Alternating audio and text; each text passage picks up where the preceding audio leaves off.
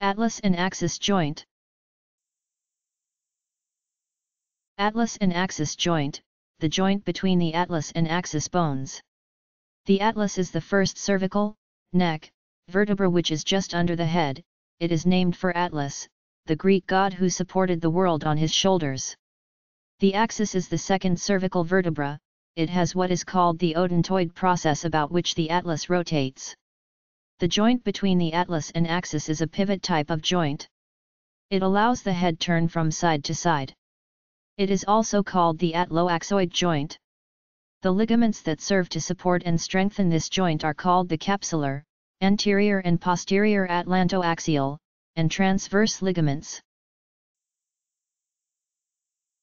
A, T, L, A, S, A, N, D, A, X, I, S, J, O, I, N, T.